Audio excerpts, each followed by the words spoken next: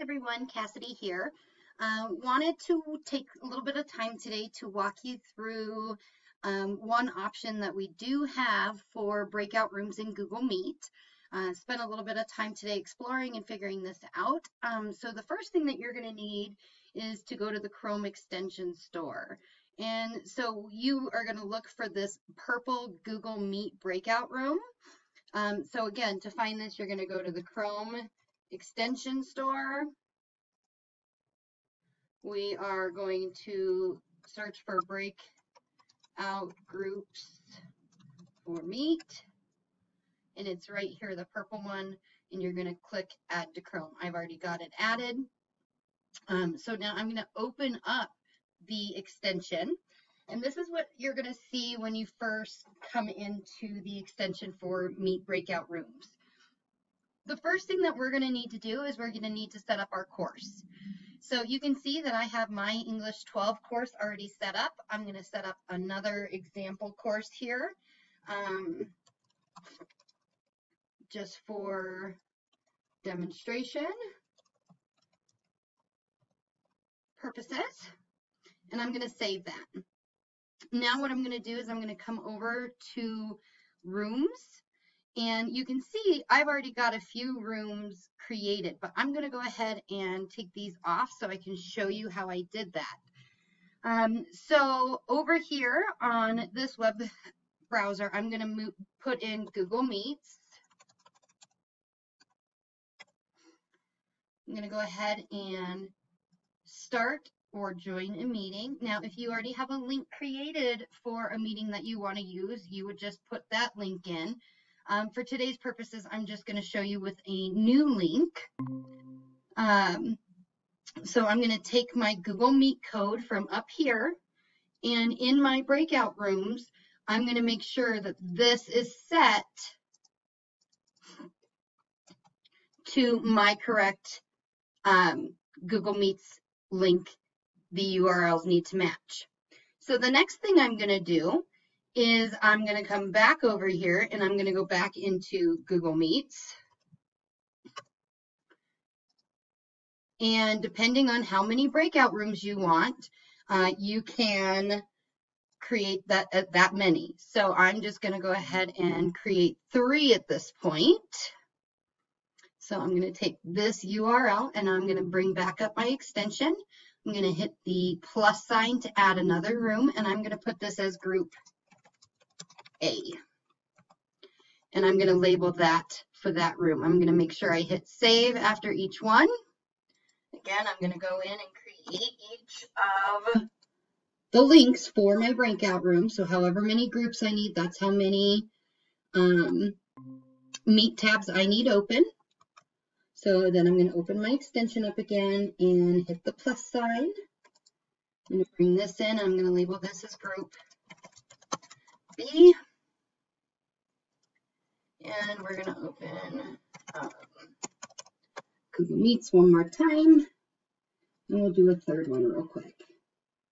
Now, I'm not naming these meetings as I go because the Google breakout rooms will automatically name them for me once I get set up. So, again, I'm going to hit the plus sign and we'll do group C.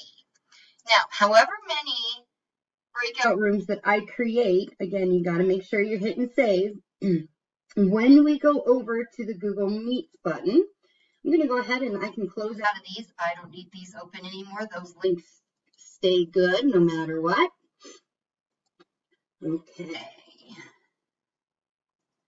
So now I'm going to come over here to the Meets, and I'm going to make sure that I'm signed in as Jeffco Schools with my name. I'm going to hit Start Class. I'm going to make sure I have my correct course. On this one, you can see that in English 12, I have 3 breakouts created.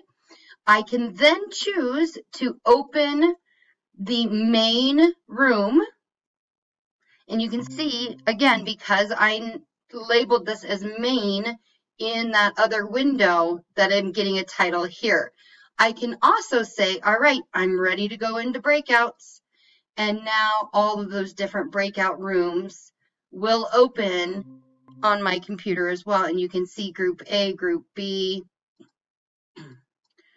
all of that right there. So then you can also, once you have everything open, to end it all, you just re-click and everything is now synced back into that main room.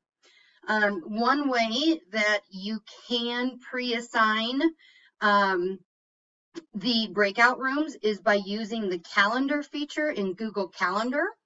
So on Google Calendar, if you want to create pre-designated breakout groups, you would go to Google Calendar and you would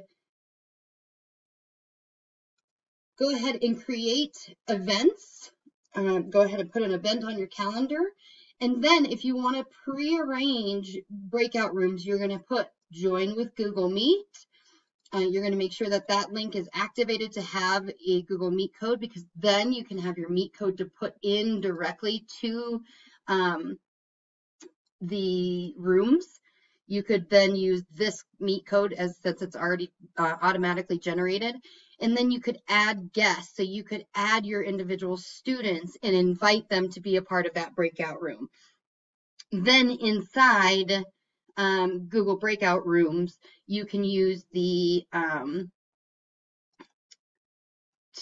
hoc here to go ahead and break them up as well. So that is a couple of different ways. Oh, I did want to show you when we go to assign breakout rooms, you can choose, and because I'm the only one in here right now, you can do the pre-assigned one or you can do random ones, and you can choose, let's say you know two kids don't work well in a group together, and if you see that they're randomly assigned together, you can pull one of them back out of the group and assign them to a different group. So, but because I'm the only one in my meeting right now, I can't show you that feature.